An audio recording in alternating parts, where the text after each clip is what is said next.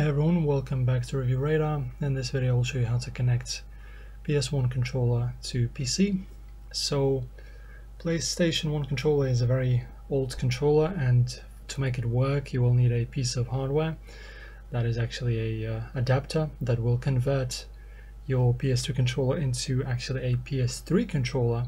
So it basically will just simply emulate and turn on the software level your PS2 controller into a PS3 controller, so you can after that use this controller on both the actual PS3 if that's something you want to do, and you can actually use this PS2 controller with this adapter on PC as well. So how this works, so as you can see, this is the first entrance, should I say. This will be the part where we insert our actual cable from our PS2 controller. This actually is very similar to the PS1 controller as well, because the in is very similar. Okay, and the out, as you can see that we have, is the actual usual USB wire that we will actually insert into our port in our computer, or on the other hand, of course, you can also insert it into a PS3. So basically you purchase this adapter, then you insert your wire into this from the actual PS2 controller, you insert it into here, and then the entire wire, including the actual adapter, you insert this USB into your PC's USB port. And after this I'm going to guide you through the next steps that you want to perform in order to make all this stuff work. Alright, after we have essentially converted our PS2 controller, you want to just insert all of this, including the adapter, into your USB port. After that, just go ahead and download this DS-HID Mini app from GitHub. Alright, so let's open up new tab.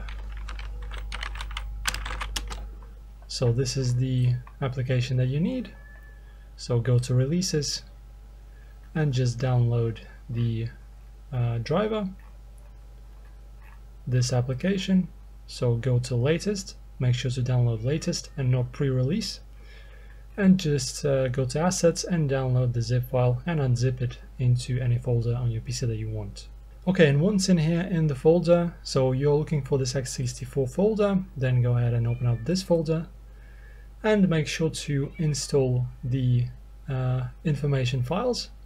So there are two of them, the DS-HID Mini and IG filter. So go ahead and right click, press install, and in here right click and install. After that, reboot your computer.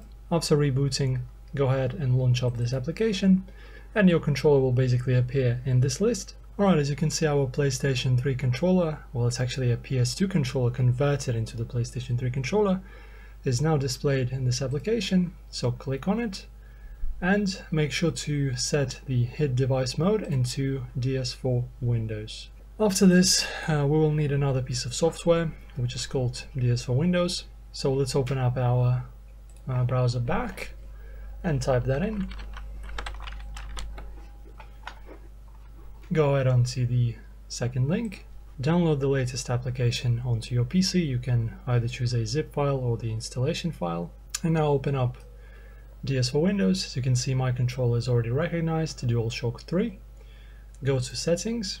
Go to device options, make sure to enable the DS3 controller support, the DualShock 4, the DualShock 3 controller.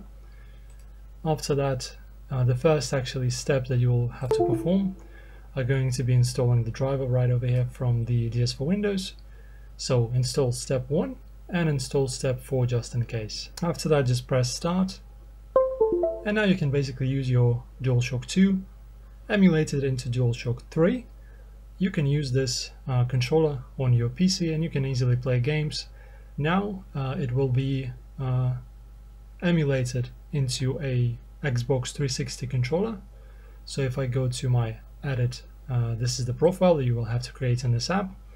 So if I go to my profile where I have all my bindings and all my buttons, as you can see, everything is just default. The sticks, the buttons, everything is a default. So you go to other, and as you can see, the emulated controller is going to be Xbox 360 controller. So it's very easy. And now basically you can open up any of your games and easily play them.